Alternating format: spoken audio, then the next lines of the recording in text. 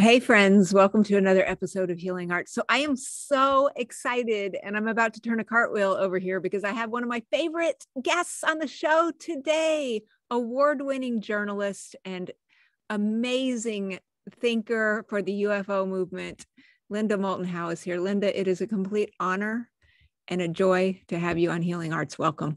Well, thank you very much. I am not a spokesperson for anything. I am a professional journalist and have been since I graduated from Stanford University with a master's degree in communication in 1968.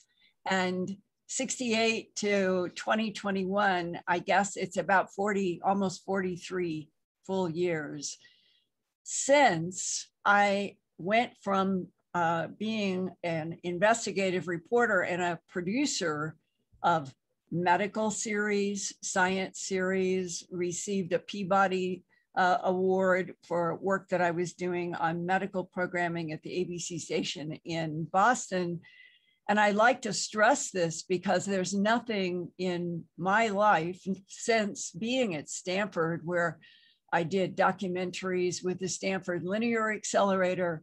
I did a documentary for the Stanford Medical Center that they used for 19 years and were kind enough to send me a thank you letter at the end of the 19 years of an experiment that they were doing that my film had documented. And it's always been the same beat for me: science, medicine, and the environment. And that is how in the summer of 1979, as director of special projects at the CBS station in Denver, that there were headlines in the Colorado papers, the Denver Post and the Rocky Mountain News then. And it said, more animal mutilations or mutilations again. And I had spent a good portion of my life. My husband worked for a corporation that he had gone to Harvard. So I had done the medical programming in Boston. And then we had moved to Denver because he was in a new video group. And all of my work and everything that I had done had been East Coast, West Coast. Now we're in Denver, and these headlines about repeating animal mutilations, which I had not heard about on either coast. And so I started from being a director of special projects by calling law enforcement. And there was a sheriff, Tex Graves, up in northern Colorado. He had been a sheriff in the county for 23 years, if I could remember. It was 23 or 25. And when I called him, he was just getting ready to retire. And he knew of me because of all the work that I did for television for the CBS station in Denver. And he said, why don't you come up and we'll talk about the animal mutilations? Wow. And that meeting with Sheriff Tex Graves, who maybe talked to me more straightforwardly because he was retired. But I remember that one of the first things that he did was bring out a box of about 166 or 200 and some color Polaroids that he had personally taken in his work as sheriff from the beginning of around 72 up to when I was there in 79. And I asked him, because I like to look at timelines. Timelines can tell you everything, and they can show you where you should be looking, and they can also show you where something you're going off on one path and it may be wrong, because once you start studying timelines, it's a whole other skeleton on which to work. And I've always found that. So I asked him if I could look at the Polaroids on the floor. There was a carpet, and he said yes. So I had all of the history that he had recorded now on the floor in front of me for the very first time as a TV producer. And I am looking and asking him about some of what I'm looking at. And one was a series of images that showed a black steer with their front legs and back legs so perfectly together that the hooves looked like they had been glued. It was actually very artificial looking situation. And the head was down in a hole. So if you can imagine, it's the smoke from fires. Oh gosh, Sorry, yeah. this is happening so much now. We're having so much fire, smoke pollution. But so you have the body flat, and then you had the head down in a hole. And I asked the sheriff, what am I looking at here? And he said, well, that is one of the cases that has caused me to have nightmares. And then what he unfolded was that he and a deputy had gotten a call from the rancher. And as they got out of the truck and they started approaching on dry, there was very little grass and it was very dry. They could see the steer. They could see the unnatural pairing of the hooves. And they could see the hole that the head was in. So as they walked to it, Sheriff Tex Graves said, let's go 12 feet around the body and let's take a series of photographs because I don't understand what I'm looking at here. And they took all these photos. And when they got close, he said, it hit me. My God, something had the ability to hold this heavy steer flat on the ground with the hooves completely together. There was no signs of any kind of normal struggle, death struggle, or struggle with, let's say, a predator. These front hooves and back hooves were as they were glued together, and which is the way the sheriff described it in the Polaroid. And he said, and I always carry a measurement ruler. And he said, and I put it down in the hole. And to the bottom of the hole, it was 8 inches from the surface where the body was, which is why the head was literally down in a hole with the rest of this body. And he said, the deputy and I looked at each other and he said, something had the ability to hold this animal in place while it took surgically excised ear, eye, tongue, jaw, genitals, and rectum. And he said, the only thing we could conclude is the head dug the 8-inch hole in the agony because it was the only part of the body that was not paralyzed. And I still remember so vividly that this was the moment that it was like going through Alice in Wonderland's mirror for me 40 some years ago. Because the cruelty that was implied in those series of photos was so disturbing. And that is why Sheriff Tex Graves told me, it's this case where I started having nightmares. And he said, Linda, I will save you some time. The perpetrators of these bloodless animal mutilations are creatures from outer space. And then he went on with why he was saying it and showed me more photos that are in my first book, An Alien Harvest. And these were photos that either he took or a reporter in Sterling took. They both took photographs of objects that would come in to the night sky above Sterling and Logan County, Colorado. And they would do spins like this, leaving when they did time lapse, you could see all of the spins that all of the people who lived and went out at night. They even started calling it Bertha, Mama Bertha and Bertha. They gave a name to a continuous light that was very bright and would, in these time lapses, make these circles. And when the sheriff was showing me that, it is hard now in a strange way to remember. I'd never seen anything like this. It all happened that day with Sheriff Tex Graves. And it presaged, it anticipated everything that over the next 9 months, 18-hour days, no breaks. I told my husband, we had a daughter. I said, I'm getting into something that could be dangerous. I told him that. And I said, and if I have to move to an apartment, I will, because I want to see this through.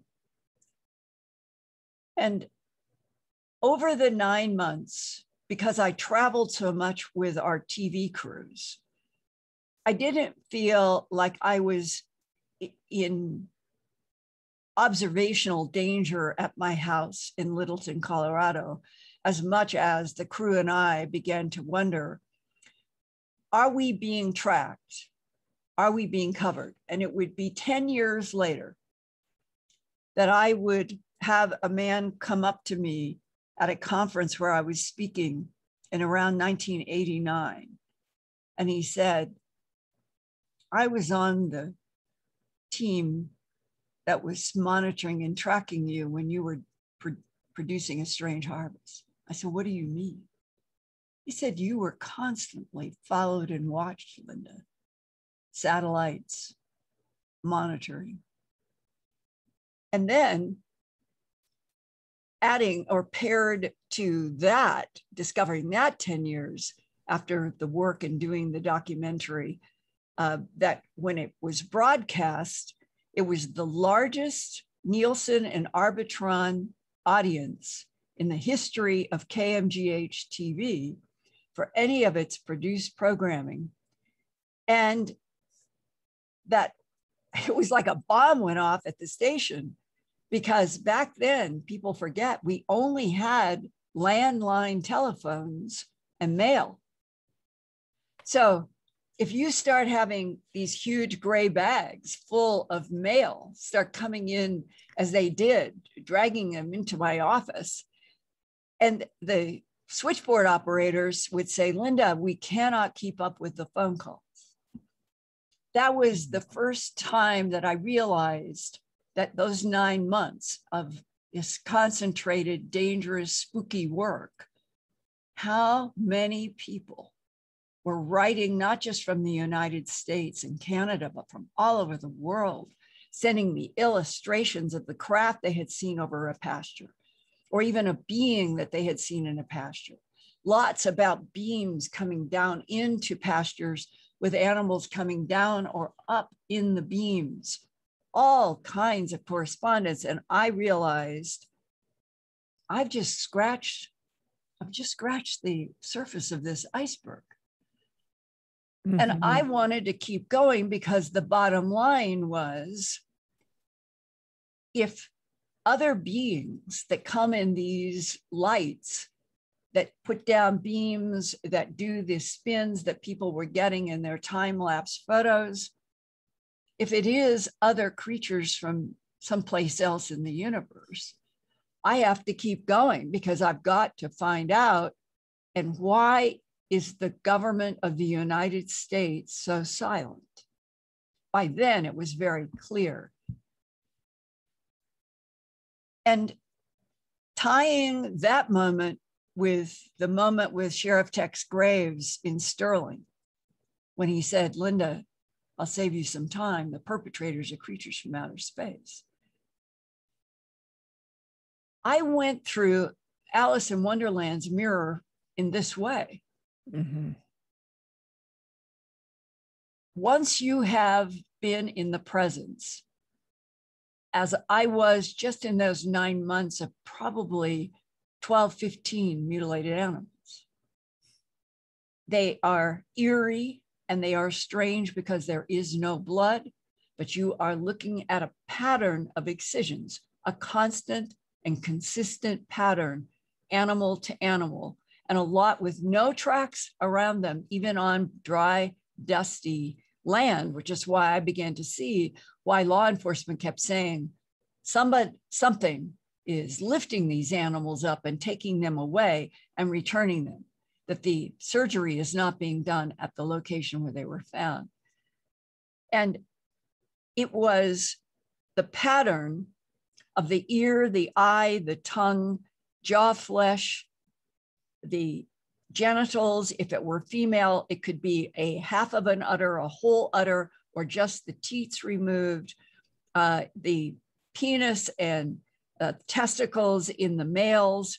It could be part, whole, or just leaving an oval, like you would take a cookie cutter and just go like this and take away the tissue, whether it was a large udder or a male sexual organs, just leaving high, deep excisions. And the lack of blood is what sent me to universities, to pathologists, a whole host of people. And later on, one of the most valuable professionals who volunteered, came to me to say, I want to help you, was Dr. John Altshuler, hematologist and pathologist. He had his own laboratory in Denver. He was highly skilled, highly respected.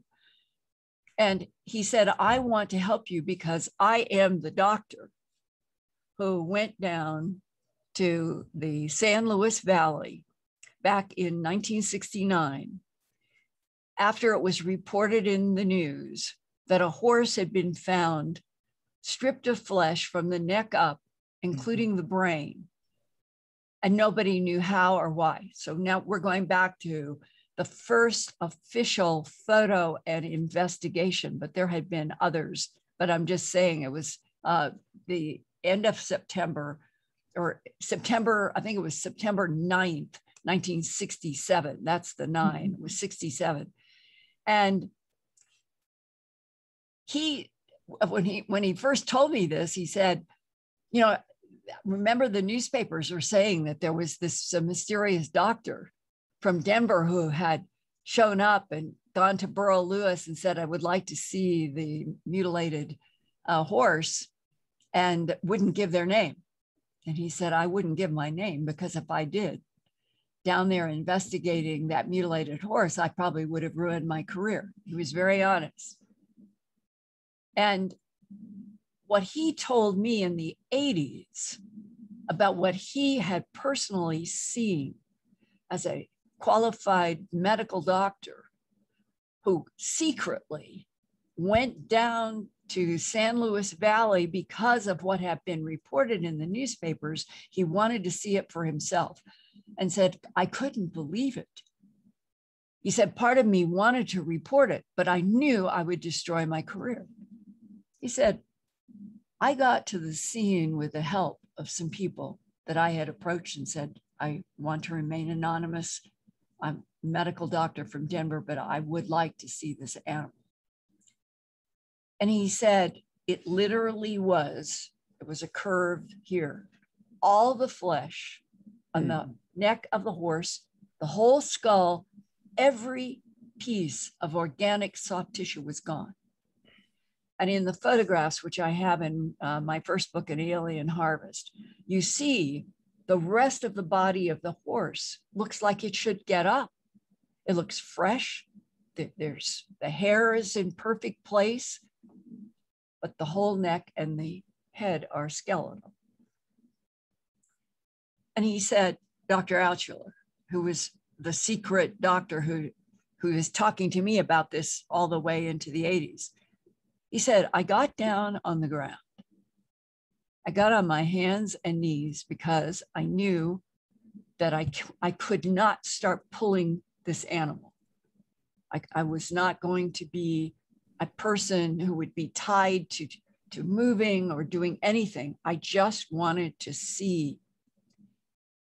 And he had a flashlight. He had brought some medical utensils. And what he did was raise this part where the bone started out of the body. He was able to go in and raise up enough for him to get light. And he said, Linda, in my entire medical existence, I had never been prepared for what I was looking inside of that horse in the San Luis Valley. Every single large organ in the chest had been removed. There was no heart. There were no lungs. There was no esophagus. There were no gallbladder, liver, all of the major organs. It was an empty chamber. And then because he was a hematologist, pathologist. One of the first things he looked for was pattern of blood spatter. There was no blood. There was no signs of blood. There was no spatter anywhere in the chest. And he said, you tell me, how do you get all of the major organs out of the chest of an adult horse? And there's no signs of any kind of blood stain, clotted blood. I heard that in variations as I began to, I started on my own parallel investigations after the broadcast. Mm-hmm. That was May 25th, 1980. Like I said, it was like a bomb went off. And I wanted to continue trying to get more information about the non-humans that by then, after 9 months of production and talking with people who had seen some kind of craft in a pasture where there was a mutilation, or being able to do hypnosis with an abductee named Linda Porter, and being helped by Dr. Leo Sprinkle from the University of Wyoming in doing the hypnosis. She and her daughter, Cindy, they were eyewitnesses. They were the first eyewitnesses, if you want to put it that way, of driving with their family from Houston, Texas in May of 1973. I am at the station and do not start work on A Strange Harvest till September of 1979. It's during that I learn about this case going back 6 years, and am able to get in touch with her and then arrange the hypnosis with Dr. Leo Sprinkle. And it was the cameraman running camera. I was running audio. Dr. Sprinkle was across the table here, and Linda Porter was here. And as the hypnosis went deeper and deeper, and we are all listening, not knowing what's coming, when Dr. Sprinkle asked her, after they've gone up a beam in a beam of light, where are you? She's describing a round room. And he says, quietly, is there anybody there with you? And there was this silence. And then I see two little men. At this moment, on August 20th of 2021, these decades later, I can still feel the same tingling on my skin sitting there in a quiet room with a woman under hypnosis describing being taken in the same beam of light that she and her daughter watched a calf be lifted up out of the pasture, which is why she stopped the car. What is happening here? What is this beam of light? Why is this calf going up in the beam of light? And then she and her daughter are going up in the beam.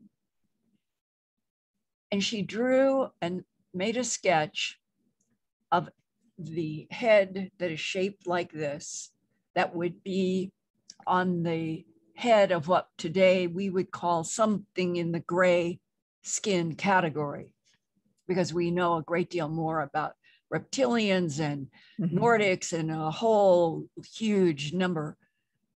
But her drawing is a classic because she was very observant of details, very smart. And her sketch, Dr. Sprinkle and I both felt that that day in that hypnosis session, it was as if we had walked into a dimension where we were being shown and told the truth. When you step out of the hypnosis session, when you come out of the film, when you come out into the planet that we live on, Judy Doherty and her daughter, honest people who described and were in the documentary, they got to a point where they didn't even want to go places because they didn't want people saying you're crazy. Mm-hmm.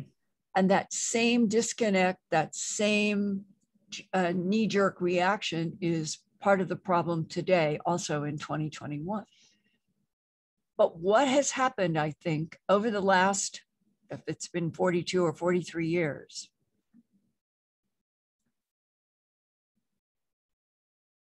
I became personally extremely concerned that people understand I am a TV producer. I'm a writer, director, editor. I have been so since doing 2 years on a master's degree at Stanford, where I made documentaries. All of my news work after at KNBC in Los Angeles, WCBB in Boston, then being in management as director of special projects at the CBS station. Everything that I was committed to producing was in science, environment, and medicine. The irony was that trying to get to the bottom of a mystery that involved so much physical evidence, bodies, tissue, hemoglobin studies, all kinds of lab reports that if you got them, you would find that pathologists in other states, other provinces were saying excision appears to have been caused by electrosurgical technology, high heat. And the high heat evidence is in both my first book, An Alien Harvest, and the second book, Glimpses of Other Realities, Volume 1, Facts and Eyewitnesses. And Dr. Altshuler contributed some of the highest end examinations in which I would go out. I probably did about 30 different going into pastures by myself with formalin, scissors or a scalpel, cutting from the excisions, making sure that they had wired labels.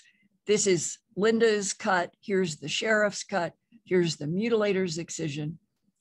Dr. Altshuler getting the tissues done in thin preparations for slides, and then studying the slides as he did on all of the human work that he did, and coming to the conclusion that the heat was high. And here were the pathology changes. Here's normal. Here is what is going on in mutilated animals. And that for me was the definitive step. And I felt proof that the rest of the world should accept. This is not predators, disease, or satanic cult, that the ranchers and the reporters who had seen the lights, who had been involved with the time-lapse photos in northern Colorado, with every other state in the United States, every province of Canada, having reported bloodless, trackless animal mutilations since at least the beginning of the 1960s. But there was a mantra, and the mantra they still try to get away with today.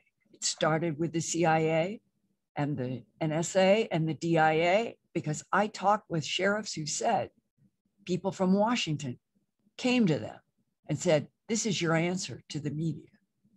It's predators, disease, or satanic cults. Our government today is still trying hard to control, like drip by drip, as we are at a point with that 180-day countdown in 2021 having to do with Congress asking the Director of National Intelligence to collaborate with the Secretary of State and tell us more information about unidentified aerial phenomena and UFOs, because why?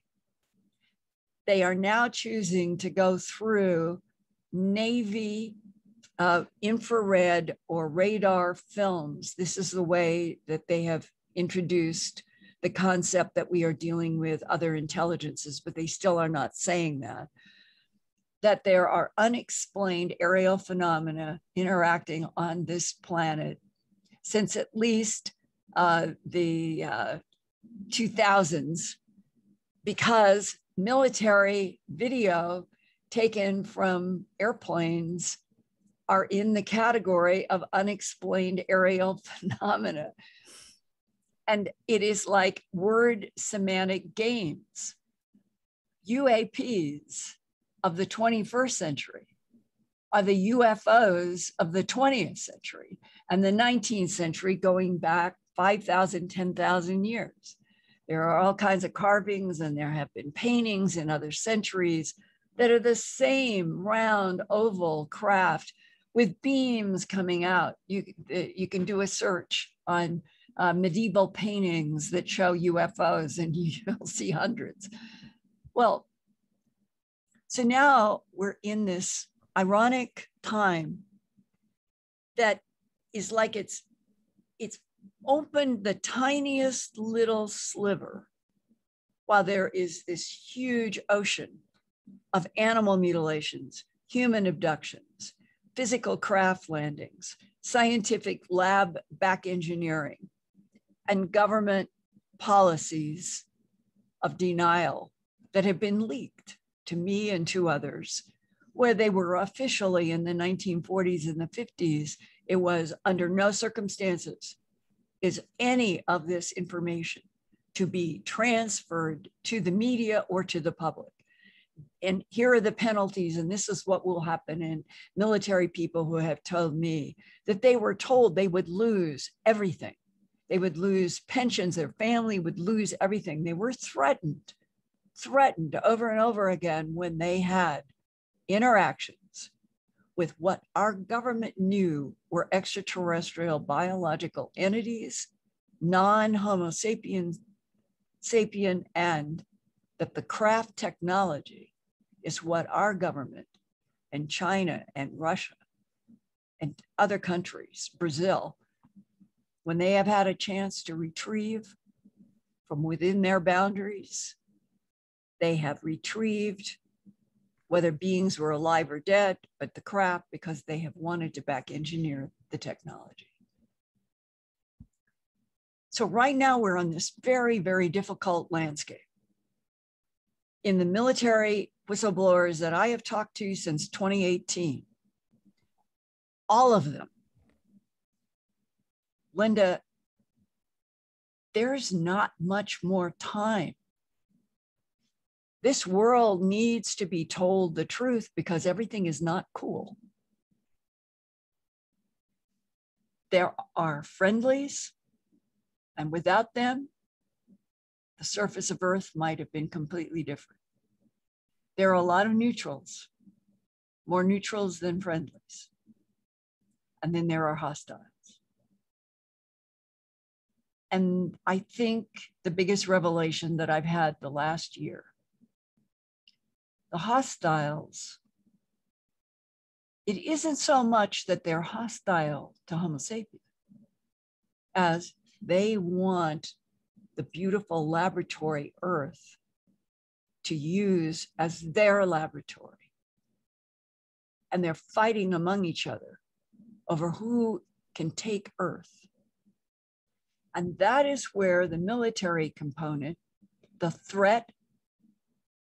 Why would Luis Elizondo, working for the Defense Intelligence Agency in counterintelligence, why in 2007, when he got money through Senator Harry Reid from Nevada, in collaboration about there being UFOs and extraterrestrial biological entities, that's where Harry Reid was coming from. You need to be able to study this and I will get you money. And Lou Elizondo, working counter intel for the Defense Intelligence Agency, names his new office in the Pentagon with thanks to Senator Harry Reid, he names it Advanced Aerial Threat Identification Program, known now because of the New York Times and political coverage as ATIP. That was the acronym, ATIP. Why did Luis Elizondo DIA counter intel. Why did he put the word threat in the name of his office? I'm going to offer a possible explanation. It's not from him. It's in this year in which I've been being exposed by more and more military people to what is going on behind the scenes, even if they can't speak publicly. And what I'm beginning to see as a bigger picture. I have been told by 3 different people. One is a scientist since 2014.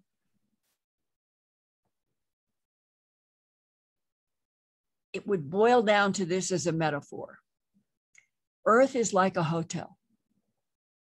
Humans didn't understand this, but it's been a hotel for probably 270 million years, at least. And just like hotels, different floors have different occupants. If you think of the Earth as an 8,000-mile diameter planet, circumference of 25,000 miles, humans, going back to the transfer between Neanderthal and Cro-Magnon Homo sapiens sapien, which I think most will agree that there was a crossfade that was completed 45,000 years ago. Why was Neanderthalensis taken out? Why was there a surviving singular humanoid? Cro-Magnon Homo sapiens sapien, that is the current human population. And what really happened with the genetic manipulation that caused this Neanderthalensis? They had a bigger cubic brain capacity than Homo sapiens sapien. Archaeologists and anthropologists who have studied where Neanderthalensis lived, they find that there were rectangular patches with flowers and plants that indicated, because there were skeletons, that the Neanderthalensis put flowers on the graves of their dead. That means that they had some other sense of a passing into something beyond, and they were given the flowers the way I assume we would be, in recognition and love, probably. And that means that Neanderthalensis would be in the category of an intelligent humanoid. Homo sapiens sapien replaces those guests on the surface of the Earth Hotel. And humanity is a life form with others that is on the surface of the Earth Hotel. But a DIA analyst told me in December 1999, after 23 years that he worked before he retired, he said, there are 3 competing extraterrestrial civilizations, Linda, and our government has proof. It was a quote, I've never forgotten it. Our government has proof. The 3 have been competing in conflict with each other for at least 270 million years. And when I said, what is the proof? He sort of stopped and said, if I told you, it would be dangerous for both of us. That concept led to him telling me, he said, but I can share with you that of the 3, there are the blonde Nordics, that's one group. There are the reptilian humanoids, that's another group, and they think they own Earth because they have been in this hotel for the longest. And then there is a group of grays, gray-skinned, gray in color, different shaped heads, usually large lens eyes that are black. But it was interesting. He, all the way back to that December 1999 meeting, he was the first time that I encountered the concept that the grays were some organic, but mostly artificial intelligence, raising the question, who are their progenitors? And what does it mean that something would be competing with organic reptilians, organic Nordics, and be largely AI? What does that mean? And do any of us fully understand the implications of that at this time? And that the tall, thin grays that a few people have interacted with and tried to sketch and talked about, as opposed to the 3 to 4 foot, which is the most common. The tall ones are my understanding, they are organic. They are an organic intelligence. Are they the progenitors of the menagerie of grays? I don't know. But nevertheless, a hotel Earth, humans living on the surface with other life, but at least these 3 civilizations competing with each other have different parts of Earth that they have been occupying for 270 million years. In the way he broke it down, he said the reptilians like heat, and they chose the Mesopotamian region of the Middle East, and they have had big bases underneath the sands there. He said the Nordic humanoids, they like it cooler. And they have found that the best place for them on Earth is to go down below the basins of the oceans and the seas, not at the bottom. Go down to the bottom. Even if you were 8 miles down in the Mariana Trench, you're going through water, you get to the bottom of the Mariana Trench, and then you have technology that takes you through into huge caverns that we have only been getting reports about from geophysicists in the last year or two about the discoveries of these huge spaces inside of our planet that no one knew existed before. And I have somebody talking to me about them in 1999. And that the Nordics are in these big caverns beneath the oceans, and it's been perfect protection. It is extremely smart on any planet in the universe. If you are coming from the outside and you want to occupy, study, harvest from a planet, and if you have the host civilization is on the surface, well, going there first, that would be automatic, probably problem.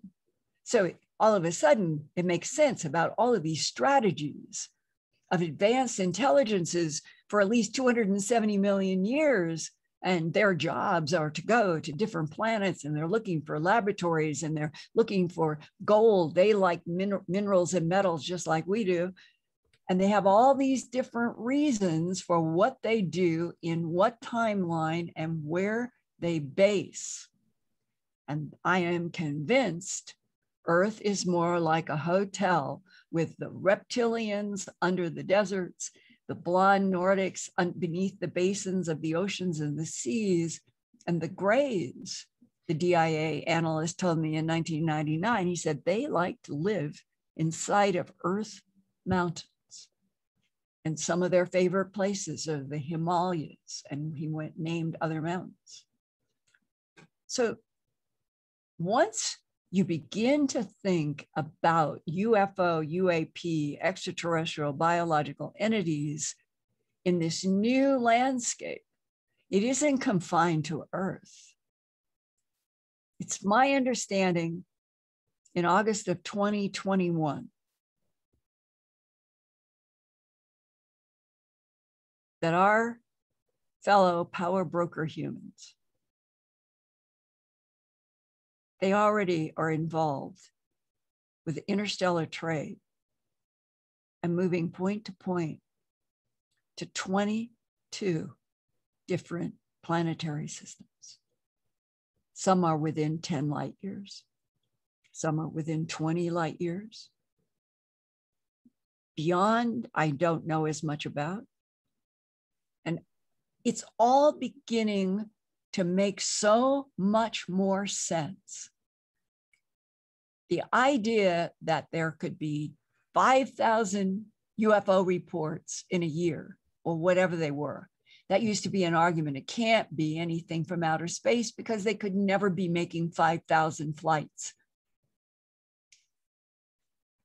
If they are on the same planet with you in different places, like a hotel, but they're just traveling. And when they want to go back to their home planet, they kick in something like the Kaehr warp drive, which is patented now.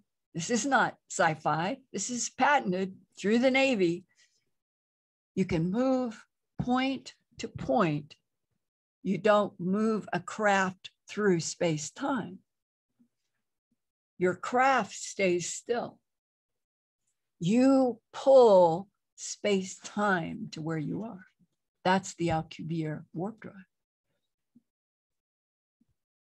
And I think that what you would summarize as what does all of this add up to now as we are speaking on August 20th of 2021? That there are two completely different human civilizations. There's the one that is most of the billions of humans on Earth now on the surface being ravaged by climate change and all kinds of devastations. And then there are others who are already out in parts of the Milky Way galaxy, and they are already claiming the asteroid belt. It's my understanding, the trillions of dollars in the metals, the rare metals and gold that is in the asteroid belt has already been divvied up. I just don't think it's fair. I think we are an abused species by the variety of non-humans that have used this Earth as a laboratory. I accept that we humans are, the sentence is, extraterrestrial biological entities manipulated DNA and already evolving primates to create Homo sapiens sapiens. That was in the document that I was shown here at Kirtland Air Force Base on April 9th, 1983, when I was just beginning what was to be the hour documentary for home box office in New York. I'd signed the contract. We were going to call it UFOs, the ET Factor. And Peter Gersten, the attorney who used for the first time Freedom of Information Act in the end of the 70s to file on all of the intel agencies, all of the military branches, other agencies of government. He filed the first Freedom of Information Act requests, Peter Gersten. He got back, of course, nothing, but he ended up taking the case to the Supreme Court. And that is the famous background, as Stanton Friedman used to show all these pages all blacked out. This is our government's responses about UFOs and ETs. Peter Gersten got into an in-camera private chamber discussion in his Supreme Court presentation about FOIA. The government should be telling the truth about what they know about UFOs and ETs, like we've just gone through on the 180-day countdown. But instead, in camera, separate from the public, what the agencies gave were all of these blacked out pages. Blacked out pages, a dozen, 2 dozen, 3 dozen, it doesn't matter. Blacked out pages says the government won't comment on the subject that you are inquiring about as an attorney on behalf of citizens who want UFO knowledge. Your putting black pages as an answer is essentially culpability. Yeah, we know a lot, but we can't share it. So right now, at this strange moment on Earth, where I think every person feels that everything is being shaken up. The timeline feels shaken up. We are in revolution. Revolution doesn't always have to be with guns and bullets. We are in a major revolution about everything that we thought in 2019 was the civilization that we all shared. Between 2019, the pandemic, and now the end of 2021, we are in full bore revolution. And in an ironic way, the horrible scenes of the airport in Afghanistan, in Kabul, it is rubbing in our faces if we will see it. It isn't just Afghanistan. It's everything. We're going to be going now through revolution after revolution after revolution.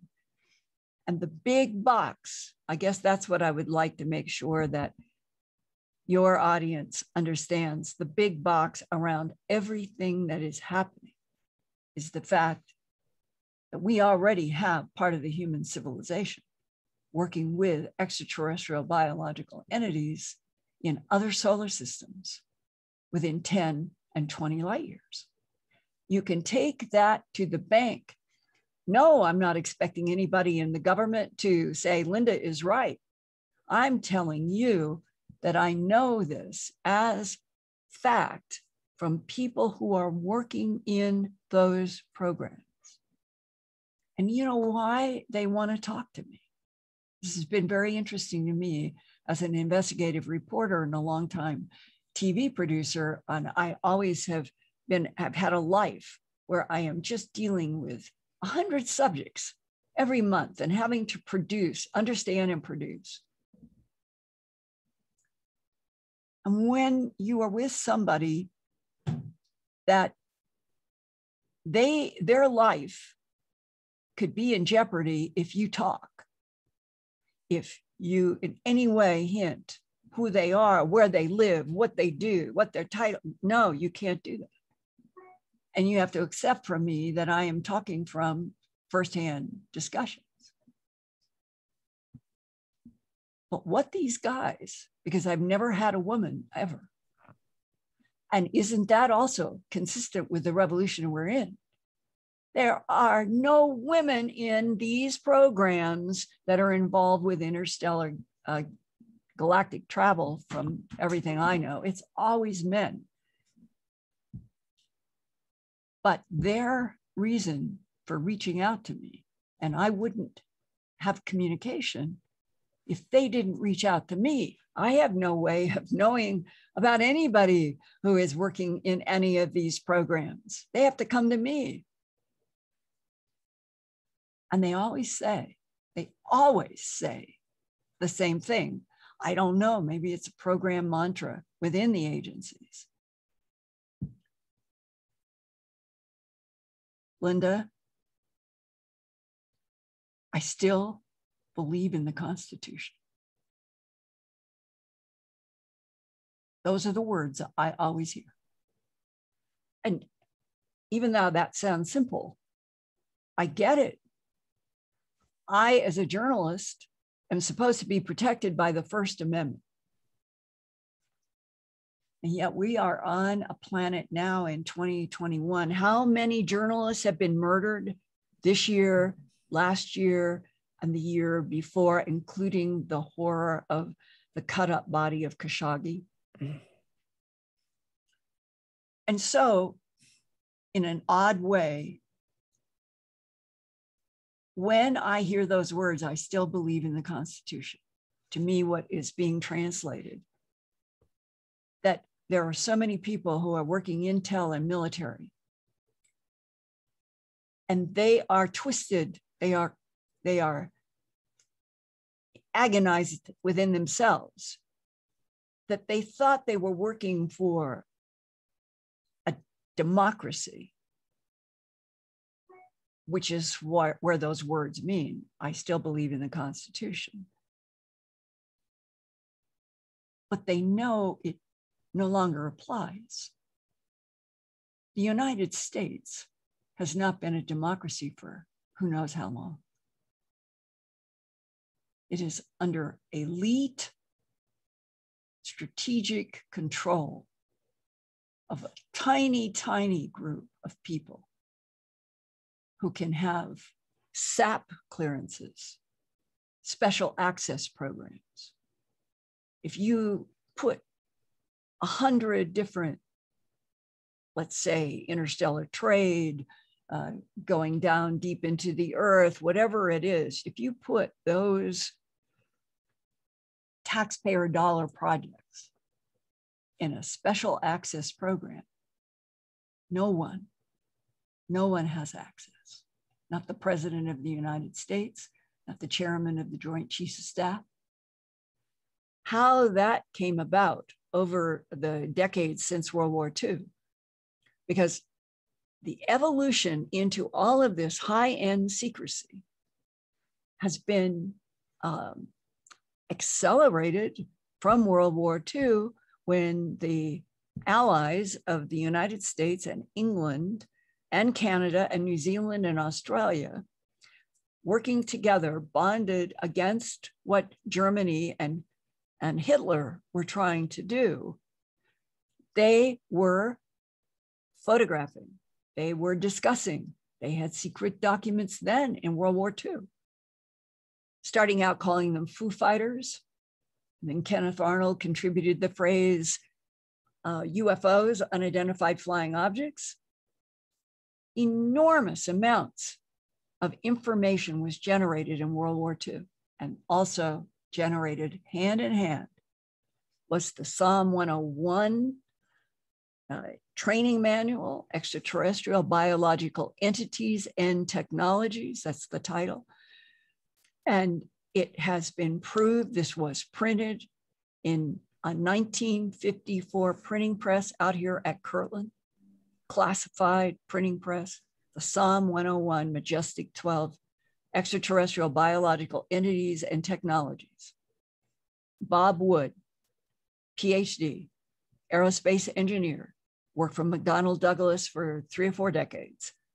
And it was after he retired that he took on the challenge of proving or disproving the Psalm 101 document, has said in strong words in conferences and on television, the Psalm 101 is a legitimate document. It is probably the best whistleblower release of all time. And he said, and I was able to track down the manager of the classified press at Kirtland Air Force Base in 1954. The date on Psalm 101 is April 1954, who confirmed he knew and recognized the title, recognized the training manual, he had overseen it being printed, and showed Dr. Wood that there were little things that printers only could tie one print, one press in 1954 to what was leaked to us. And the bottom line in that was no one outside of Majestic 12 is ever to know anything. Where and how did that happen? Within the decade of the end of World War II. So when these men look at my eyes and they say, I believe in the Constitution, that's what they're saying. Everything is truly warped. We're in an upside down, backwards nation. All because the Allies decided that no one should know about extraterrestrial biological entities and that UFOs were real. Now you can jump over also to a different perspective that I think is what I'm trying to understand now. Jump over to the other intelligences and try to imagine not being human and interacting with Earth.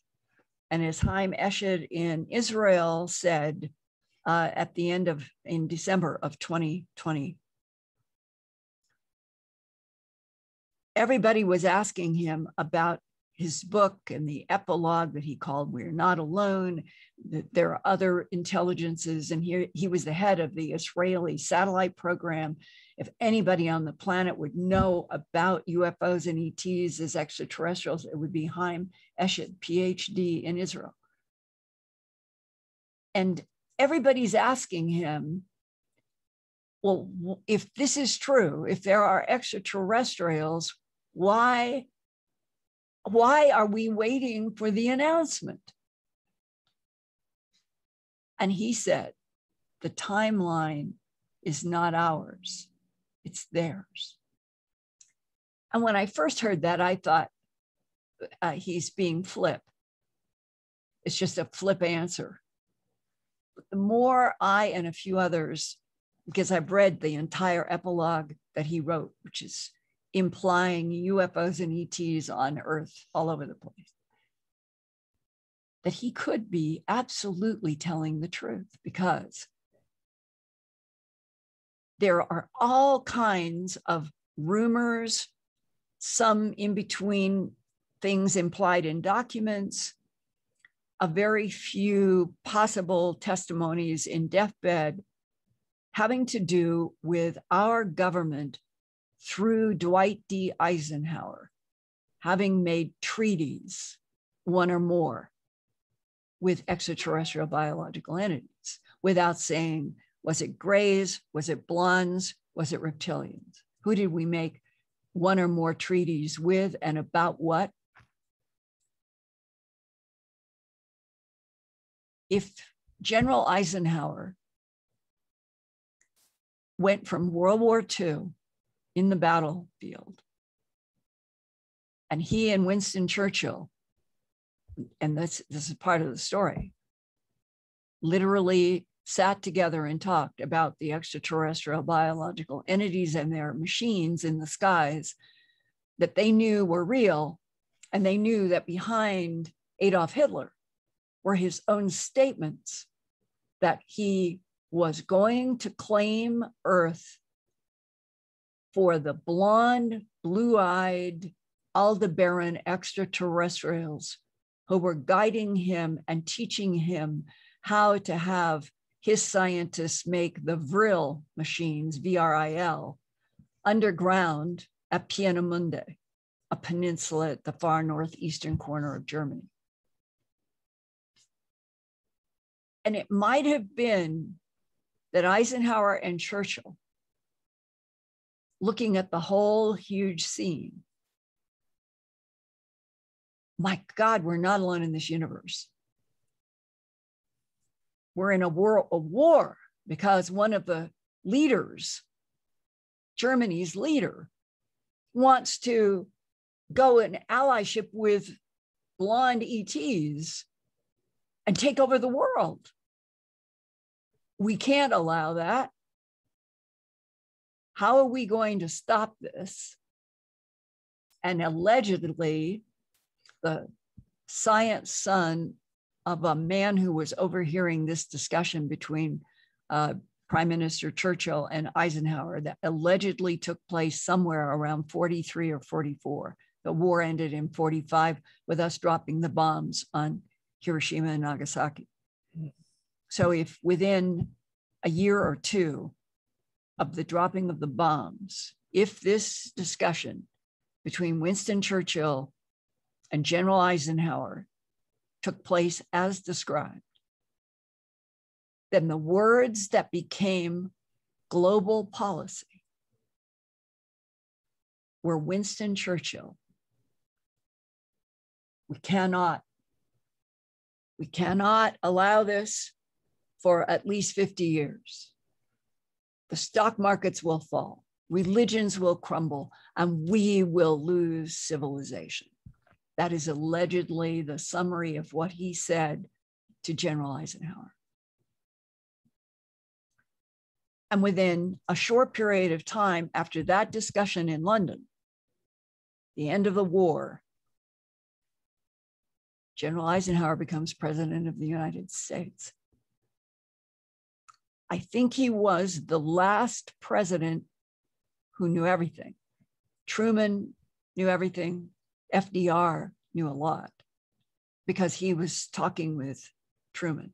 And then Truman became president and he set up MJ-12. So Truman had universal knowledge of what they had then.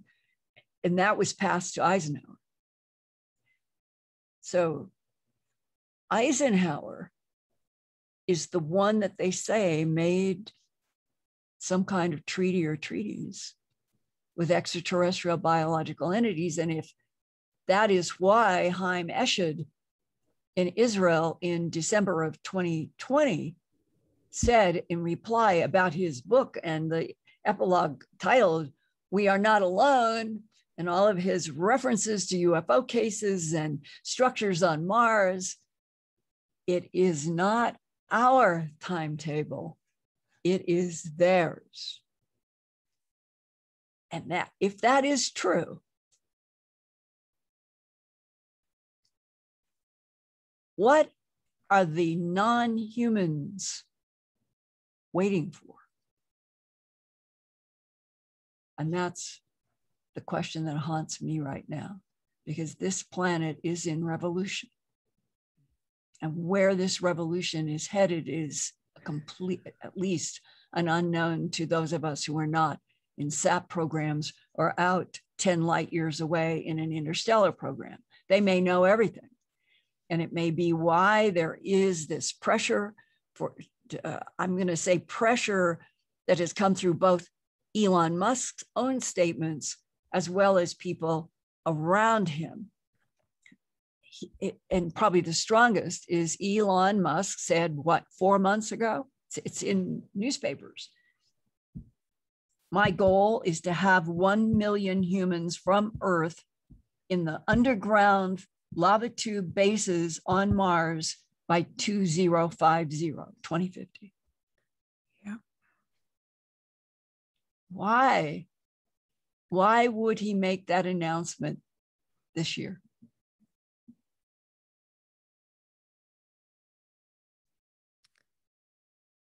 And I don't think I have to underscore. Everything I've been telling you are lived pieces of my life from 79, starting with what in the world is happening with all these bloodless, trackless animal mutilation, having law enforcement telling me they are extraterrestrial biological entities. Abductees say it's reptiles, not the Nordics or the Greys, but who knows for sure. But nevertheless, the ETs harvest blood, fluid, and tissue from Earth life. What are they making with it? Now you have all of these books and statements coming about the hybrids. Okay, so we have hybrids that are part human and part other. And I assume that then the harvest of tissue and genetic material from the surface life of Earth has been going on for the 270 million years that the DIA guy told me in December 1999, plenty of time to experiment with mixing and matching genes and continually coming up with something, whatever it is your goal, and doing it so that the surface life of what you are experimenting with never understands the big picture. Where is 2021 on their timeline? And if human power brokers are still scared to death to open up the truth, and they know the truth, it seems to me that everybody is sending the same message. And it goes back to the control remote viewers that worked for the CIA and DIA when they said, all of us in remote viewing, when we were tasked, and later on they would talk, they were all tasked, is there other consciousness in the universe?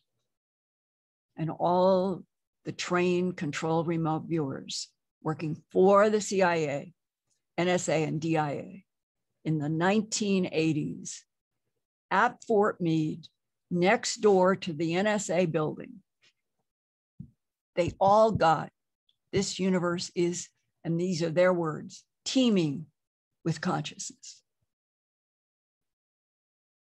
And Lynn Buchanan, who I interviewed, it's at earthfiles.com, and it's at my Earthfiles YouTube channel broadcast. This was an interview that I did probably 5 years ago. Lynn Buchanan was one of those controlled remote viewers working with the Project Stargate at the NSA facility off grounds. The NSA and CIA wouldn't let the remote viewers be in any formal parts because they didn't want to be embarrassed in case there was a backlash against controlled remote viewing. So the poor remote viewers had to work like they were pawns in a chess game, operating as something else while they were doing these important remote viewings. And not only did they all get, the universe is teeming with consciousness, but Lynn said, we also all got this. There are friendlies, there are neutrals, and there are hostiles. And our government is most worried about the hostiles.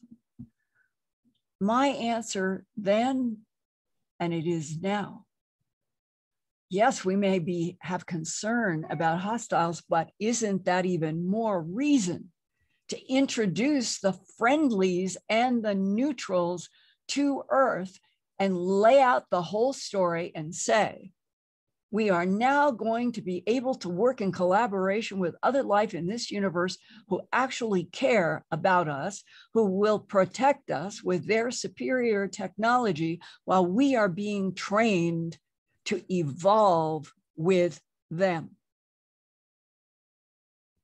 Why couldn't that have been done 50 years ago? It might have changed a million things of violence on this earth. The only answer that's ever been given to me when I posed exactly as I just did to you, to some of the whistleblowers. Remember, we're dealing with a male point of view across the board. And the answer has always been, Linda,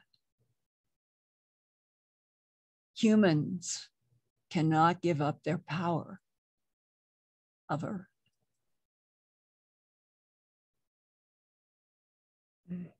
I think that is the most misdirected, misguided possible point of view.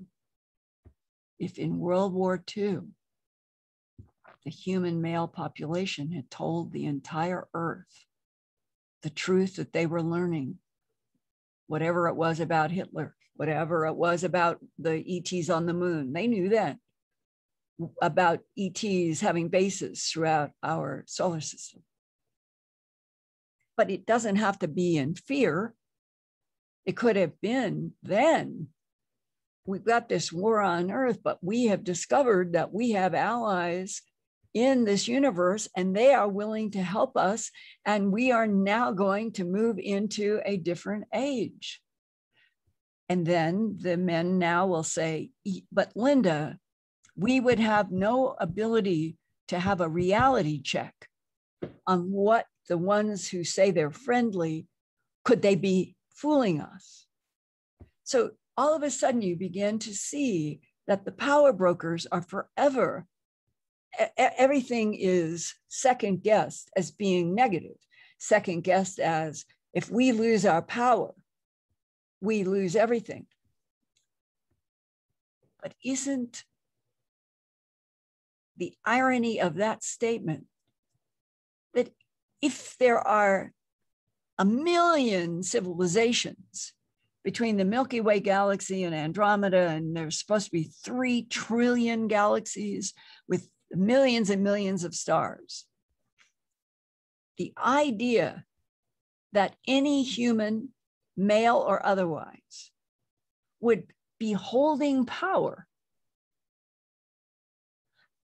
because they were in communication with other intelligences they wanted no other humans to know about, that in the scope of things were identified as friendly. And they are assuming that they must have a secret arrangement with those friendlies in order to control and sustain their power. What is the illusion of power to humans who would make that kind of argument? No, if the blondes or whoever it is that's in the friendly category are moving point to point through the universe faster than the speed of light, which is the definition, I'm sorry, but they are the ones who have the superior technology, not evolving, struggling humans in World War II. And so it's like smoke and mirrors. Let's cast all of Earth like in a Walt Disney scene. Nobody's ever to know the truth. These are the rules. We have to get through the generations that knew the 20th century. And meanwhile, Elon Musk will get 1 million people to Mars, and then that will paper over everything. Humanity will be out in the solar system in outer space. By then, they will probably have announced, oh, we've been able to establish contact at Procyon A and B, and we can start doing trade with them, without saying we've been doing trade with Procyon A and B for decades.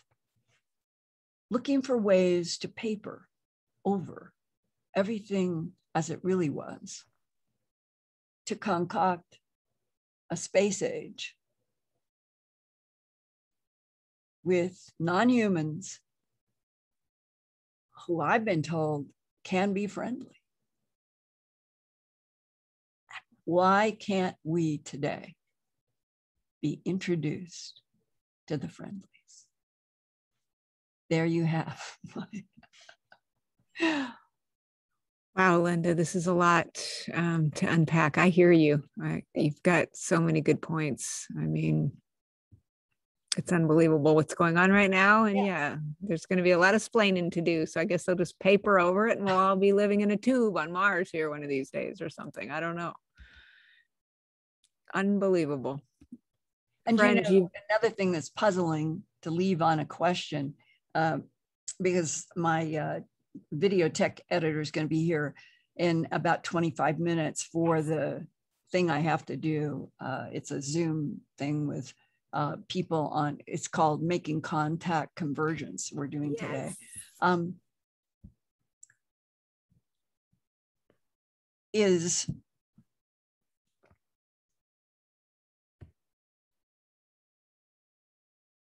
I guess if you look back to 10,000 years ago of what we have in archaeology, and we've got the symbols in the Sanskrit from Sumeria and from the Anunnaki, and they are accepted as ancient civilizations on Earth.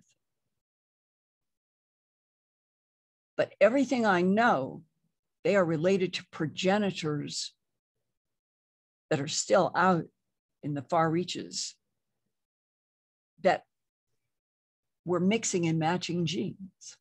So it's like you go to the past, you come around to the present, the past is out here in space, and that eventually it's all got to come together in one huge, oh my God, the Greeks were full blood, blonde humanoids based on this planet. That's why they were so smart. And on.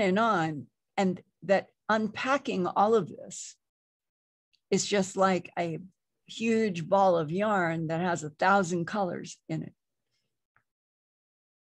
but I cannot imagine being alive on this planet at a more exciting time with the potential, if we move to truth and not creating a false theatrical surface. And that's why I do the work I do. And that's why we're talking today. We all want to thank you for the work that you do and for seeking the truth and just going after it. And I think you spoke about the reason why all these people have confided in you over the years. And I think it speaks to your journalistic integrity. They know that you have their back. You're going to keep their confidences. Yeah. And you've been willing to go to the places that a lot of people would fear to tread and bring this to everyone. And we're so grateful to you, Linda. We cannot thank you enough. And everybody, you've got to go check out earthfiles.com. Subscribe there. It's the best on the internet. And check out Linda's YouTube channel. We will have all the links. Linda, you're amazing. Wednesday nights. Wednesday we broke through 182,000 subscribers. I got the notice today. Yes, congratulations. Well deserved. And there's another 500,000, I'm sure, on their way to you as we prepare, I guess, for our journey into our little tubes on Mars or wherever we're going. You know, a lot of the reasons why we will be able to do this with open eyes is because of the work that you've done throughout your career to bring truth. And I'm grateful. And I know I've got a lot of people who agree with what I'm saying to you right now. Thank you. I want to thank you because of your intelligence and your giving space for me to sort of do a jazz riff, looking over 4.5 decades. But it is because of you giving me that space that I can try to give what I gave back. And that we have been on a planet up until just recently where nobody felt that they could give anyone time to talk about this vastly important subject. So thank you. Thank you. Sending you tons of love, blessings, continued success on your path. Linda Moulton Howe, friends, one of the true heroes of the modern time. Thank you so much for being on Healing Arts. I love you and I love humans, and I think we deserve to have a future. I love you, Linda. You are one of my all-time favorites. It's been a complete honor and a joy. And like I said, we all thank you. You have no idea the impact you're making, that you've made. It's going to change a lot of lives. It's continuing to change our lives. And we're just so grateful. I hope so, in the most positive way. And may you be protected always. Thank you. Likewise, you as well. Send me the link wherever. Oh, I'm going to send you. Yes, definitely. Right. Definitely. Okay, and wish me luck on the next round that I go through. Yes, the busiest lady in showbiz. She's got another one. And we have loved seeing you on Ancient Aliens, The Secret of Skinwalker Ranch, all the places that you are, and especially on earthfiles.com. Wonderful. I've been doing it since 1999. It has about 3,000 in-depth science, environment, and real X-Files reports. And somebody told me the other day, they said, you have more information in your real X-Files at Earthfiles than anybody has ever put out in a book. And I think that's probably true, at least in terms of the 20 years with doing all of the reports on everything: animal mutilations, human abductions, government cover-up, military deceit, on and on and on. I use the real X-Files in my own research. Yes. And you do. You have the most extensive catalog of anything you need to know. Linda is the person. You are the go-to. Well, thank you. Let's do it again after we get another announcement from somebody about the truth. Then hopefully I should do this again. Yeah, beyond a 9-pager. That's a little bit insulting to someone who spent her whole career doing what you're doing. But hey, we'll hope for better. Maybe 18 or 20 next time. All right. I'm going to go off, but I love you and the work you're doing, and my best to everyone. Thank you. You as well. The phenomenal Linda Moulton Howe, everybody.